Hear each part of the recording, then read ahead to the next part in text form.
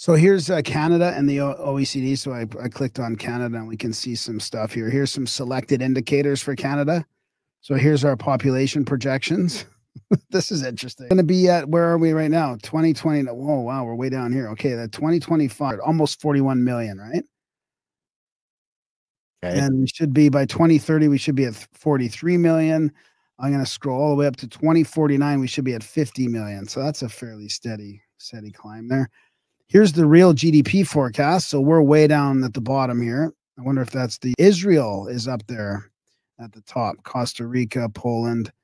That's a growth rate as a percentage there. So Canada's way down towards the bottom of that. Expectancy at birth. Ooh.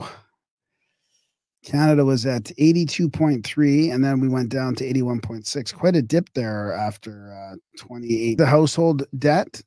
So Canada was already almost leading. So they're under Luxembourg, Korea, Sweden, Australia, Switzerland, Norway, Netherlands, and Denmark for household debt.